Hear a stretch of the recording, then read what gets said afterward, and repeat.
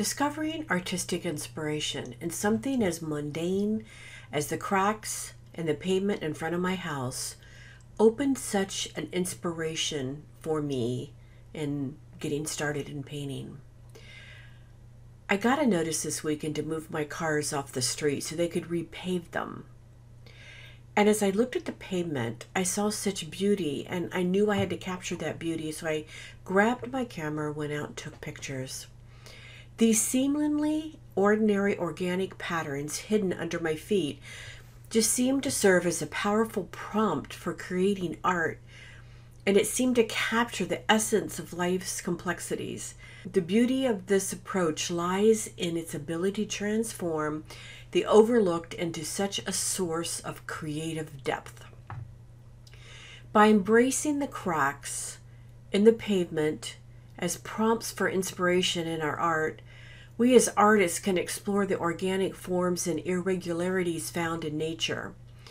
No other way could these cracks have gotten formed, except for the running of the cars and the heavy poundage over the pavement, creating these cracks, and the nature of the cold and the heat. I don't know how these cracks were created, but it's almost like the pattern that they formed. It was like this ebb and flow of life itself, with the jagged lines and intricate textures reflecting like trials and tribulations and beauty within my life itself. It's like each crack was telling a unique story, and I want to be able to transform that into my paper and canvas through abstract expressionism and let them just kind of tell its own story of emotions and experiences. So that's what I wanted to share with you today, using these as prompts in our art and see where it takes us. The organic nature of these patterns seem to give rise to a more intuitive and emotional charged artistic process than just normally starting a painting.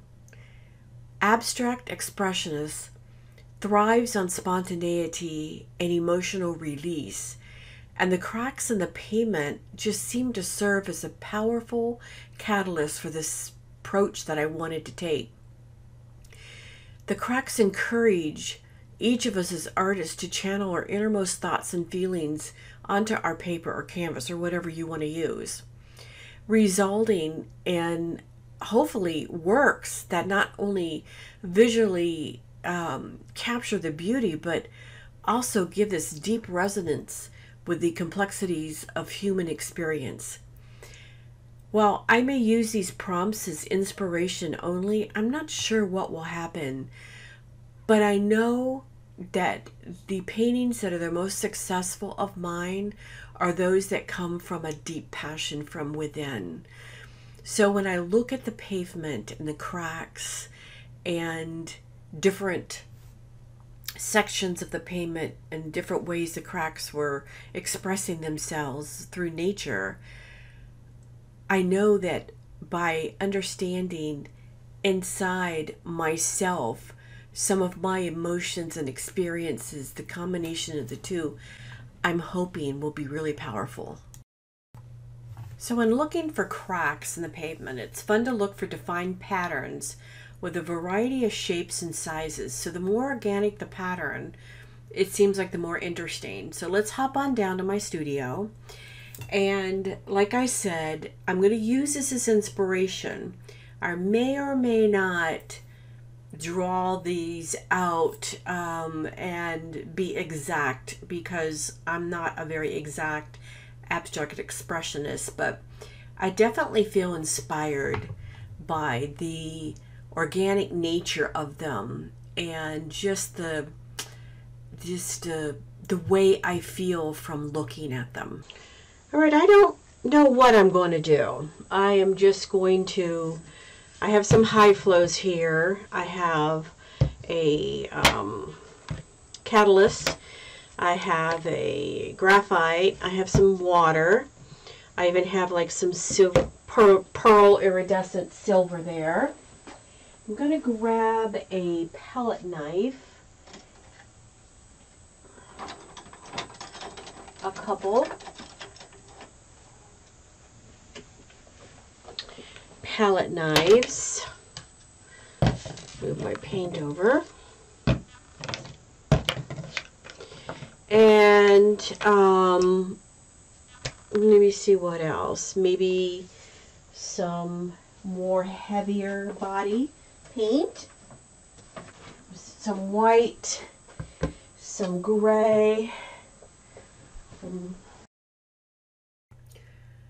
Before I jump into the paintings, I actually want to show you the finished painting so you get an idea. And my point is, by showing you these, is the pavement photographs and what was in my mind was just inspiration for me. Some of the paintings really turned around, and as you know, if you follow me, I paint by intuitive. And I put a layer down or I put a stroke down, and that just informs the next one. Sometimes the painting completely changes. And some of these took on that same characteristic where I just paint and enjoy myself as I go.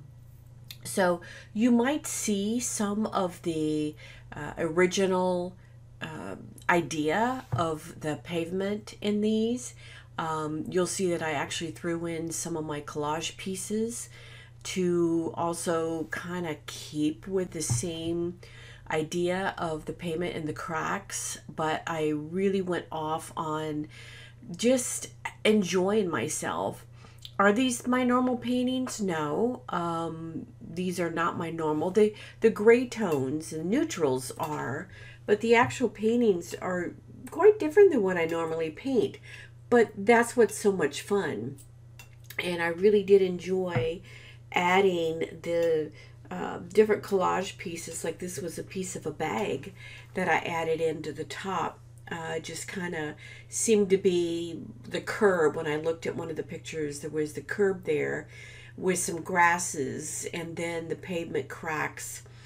And that kind of just came to my mind when I grabbed the piece of paper bag and added it in. And then of course I added my own marks. I do a lot of these marks with the black and the white, charcoal and white charcoal. And then the same thing with the scratching and kind of just the miscellaneous marks with a very loose pencil. So the concept of the pavement was there, and that's what I want you to get across. This one really took a turn on me, and I was really surprised. And I think this is the ending of the first one that I started. And when you see me start to paint, no, actually it wasn't the first one. I think it was, I don't know, because I kind of lost track. But the point is, if you use as inspiration to paint, that's great. If you use it and you paint more closely in line with the pavement marks, that's also, there's no wrong way to do this. So I got a bunch of supplies here.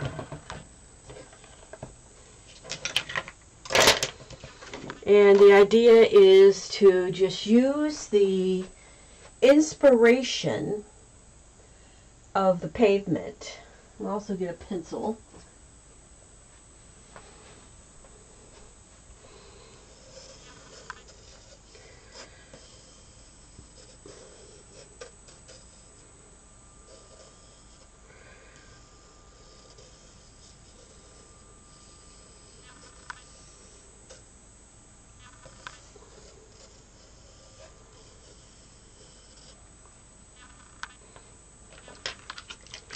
I'll turn some music on, and I'm just going to paint.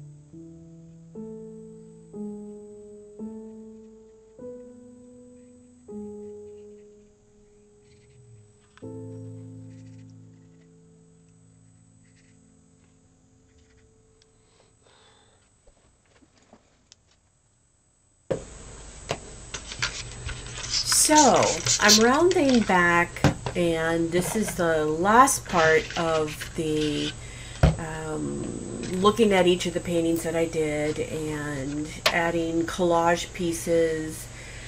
Some of them took a dramatic change, as you'll see when you look at the ending one.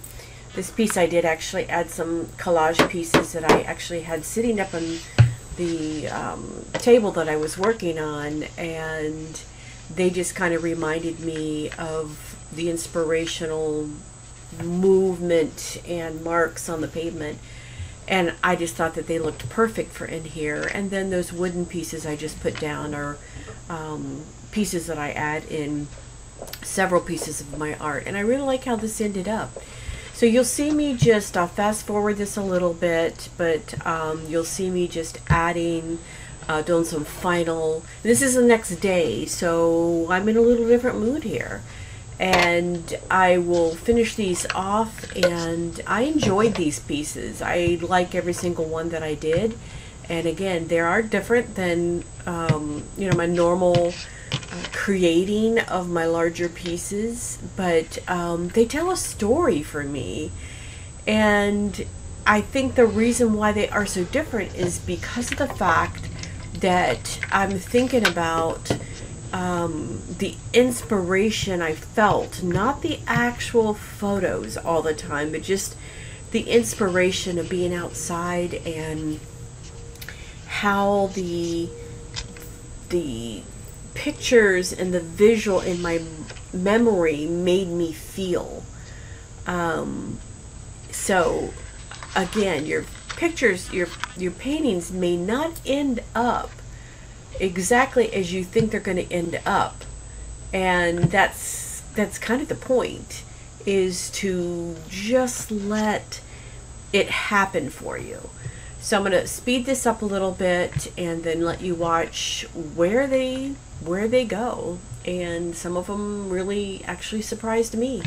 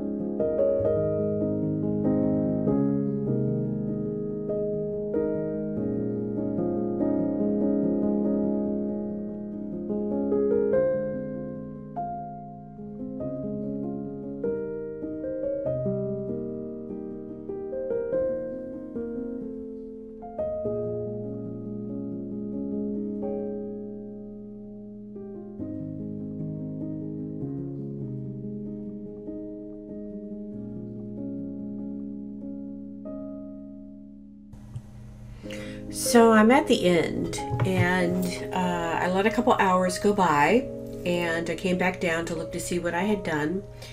And that's when I started laying these circles down that I had seen that I felt, for me, I just needed those extra little pieces there on this particular art. And then you see, I looked at it and I thought, wow, I could make this into a little mini series. And I added these, I cut up some more and added them to different parts of each of the paintings. And I really loved how it turned out. And that last little one, I just added it on the side so that it, let's see, where did I add it? Did I add it on the side? Or, yeah, I added it on the side and just cut it off. So, you know, I needed to follow my own instructions on having some things fall off the edge, and I hadn't done that yet. So I used gel medium because it's a nice product, and my ultimate goal is always, you know, if I sell these pieces, great. If I just use these of inspiration for me. And this one, I had a lot of fun. I added the same type circles. I cut them up. And I just had a lot of fun with this one. Again, it's not my normal painting. It's not normally what I would paint. But it's good to go out of your normal painting routine and just enjoy and have fun. And it was just, I don't know, it was like a definite, when you go out and take the pictures, I don't know, I guess that's sort of the right brain. But when I was thinking about making this video, incorporating that thought, that was very left brain. And then as soon as I started painting and putting these things down, it became very right brained. And my creativity in what I wanted and the things that I loved as an artist just started to take over, as opposed to just what the left brain would have normally put down on the paintings. So I loved what I ended up with.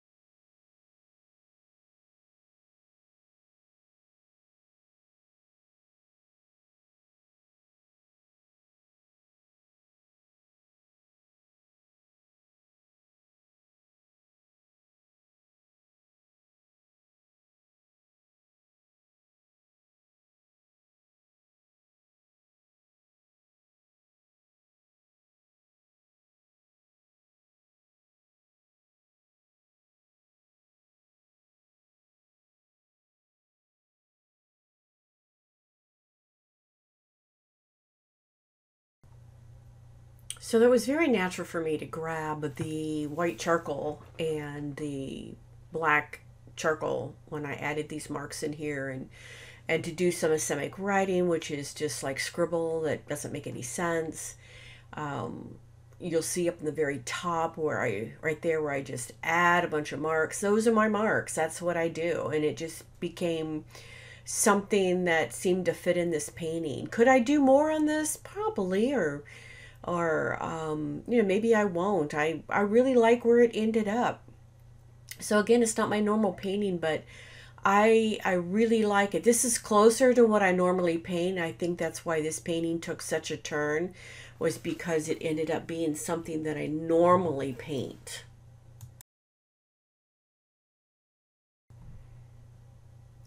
This last one I think turned out a lot of fun. I just had a paper bag sitting there, and I looked at this and I thought, I'm not quite sure what I feel like doing with the bottom. I've been painting for a while, getting this video ready for you, and I was getting kind of tired. And when I saw that, and I just thought about the way the curb outside in many of my paintings, and where I stood for where a lot of the cracks were, I don't know, just something about it just said, you know, jump in there and add that piece of paper bag. So I did. And then, of course, the different marks that are kind of on the bottom, but you see it in the painting, which I ended up turning the painting the other way, which I liked it better, just seemed to fit on this. I think it's just the juxtaposition between the very dark and the big, like pavement crack looking marks, and then the paper bag, which gave the eye a quiet space, and then the lines as opposed to the big circles was just a lot of fun. I don't know, it just became a very natural movement for me to make. And that's when a lot of times the marks that you tend to make over and over again that become your marks start to just become a natural thing for you to put down in your paintings.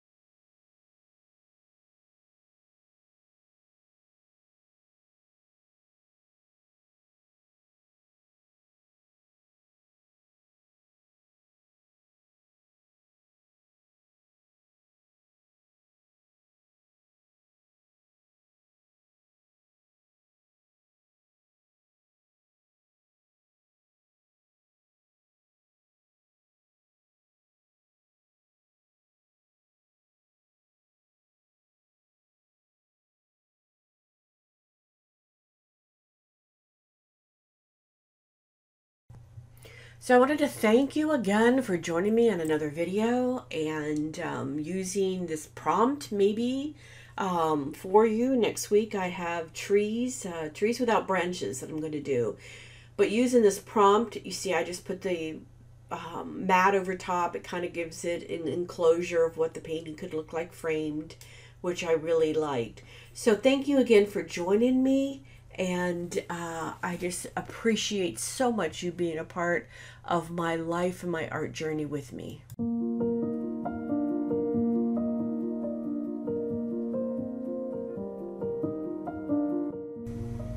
And again, I want to thank you so much to those that have joined my membership. We're having a lot of fun, and I really feel that I'm growing as an artist in the videos that I've been putting out for you all. So I cannot thank you enough to those that are supporting me in this way. And it means so much to me, and I did want to take a moment and thank you all and share your names out there because you mean so much to me.